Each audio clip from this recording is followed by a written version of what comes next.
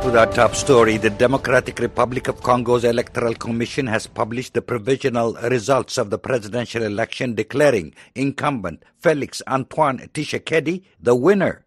But the opposition is calling it an electoral coup d'etat and is urging the population to protest the results.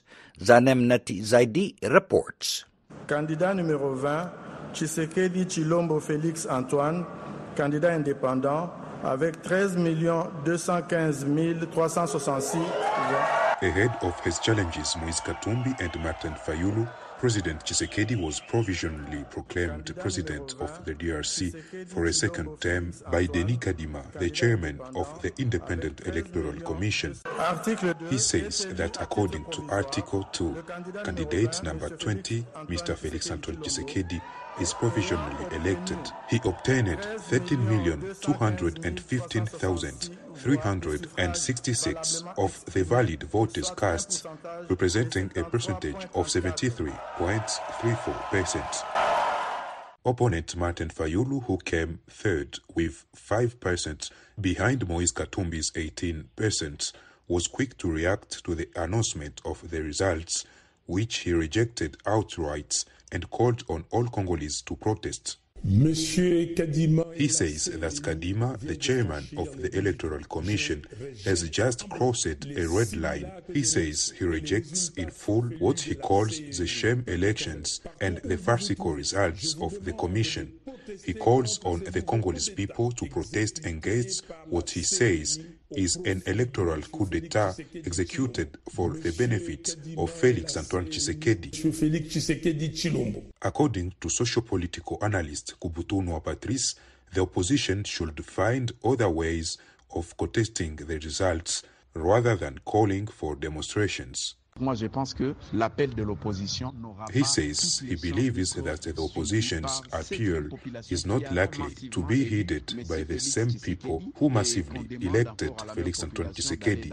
The opposition must find other mechanisms that can also help consolidate national cohesion after the vote. Tshisekedi is provisionally elected president of the Democratic Republic of Congo for the next 5 years, pending final confirmation by the Constitutional Court on January 10th. For VOA Africa, I'm Zanemnati Zaidi. Since 1996, conflict in the eastern DRC has led to approximately 6 million deaths.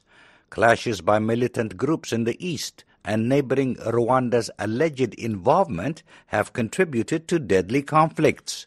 One of the most prominent rebel groups fighting in the east is the March 23 movement, M23, made up primarily of ethnic Tutsis. Over the years, evidence of Rwanda's support for M23 has caused lasting damage to the Kigali-Kinshasa relationship. In the current election, incumbent President Felix Antoine Tshisekedi has come out forcefully condemning the Rwandan President Paul Kagame for allegedly backing M23. And according to our reporter in Goma, Sabiti Jafar Al-Katanti, Kagame's victims, citizens of eastern Congo, those living in North Kivu province and the city of Goma, have rewarded Tshisekedi with their votes. Here in Goma, President Tshisekedi became very popular since he changed his talks against Kagame, and people of Goma took President Tshisekedi as their candidate, the one who will bring change and security, since President Tshisekedi started to attack Kagame in all his speech. And here in Goma, yesterday evening was celebrating day, because everywhere in all streets people were singing on this Tshisekedi's victory. So Jafar, you would think Katumbi would have been more popular over in the east and southeast, because that area is Katumbi's stronghold. Yet he came with only 18% of the vote. So this shift to Tshisekedi has all to do with Kagame? Congo is so big, yes. The southeast belongs to Katumbi, that's true. But not all the eastern Congo, because from Goma, where I am, to Lubumbashi, which is the Katumbi headquarters is around 1,800 kilometers. So people in here are not linked to people in Lubumbashi. So Goma was an open city for all of them, and Tshisekedi took it via his speech. But we can't say Katumbi didn't get voices in East, in South Kivu especially. In the South Kivu, many people voted for Katumbi because I was there some days before election. They were saying we'll vote for Katumbi because President Tshisekedi didn't anything during these 5 years in that zone. He didn't arrive there and he didn't do any project.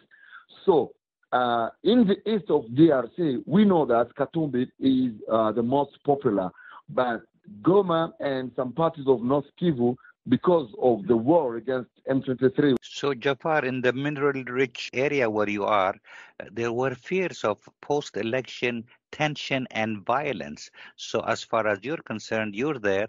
How's the security? How's the situation there? It's really quiet. Since yesterday to now, there is nothing. And before the pronunciation of the result, I saw soldiers and policemen in all crosswalks, in all roundabouts of Goma, but they left after some minutes after saying that people are quiet. And it's really because many people liked Tshisekedi to win it, and Tshisekedi won. That was reporter Sabiti Jafar Al-Katanti speaking with me from Goma.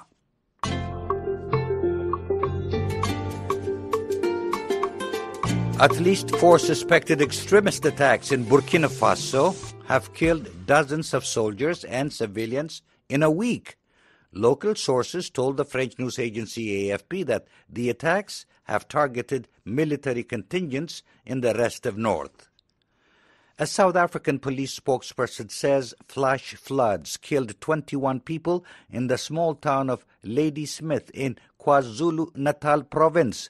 The Associated Press says the floods hit the town on Christmas Day, destroying about 1,400 homes, with the death toll expected to rise as an unconfirmed number of people are still missing.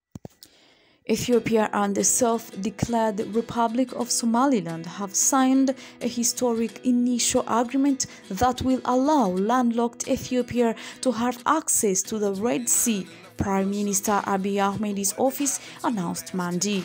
The announcement was made in Addis Ababa, where Somaliland President Mose Bihi Abdil is visiting. According to Ethiopia, Ahmed and Abdil signed the Memorandum of Understanding, or MOU, for the partnership in the Ethiopian capital.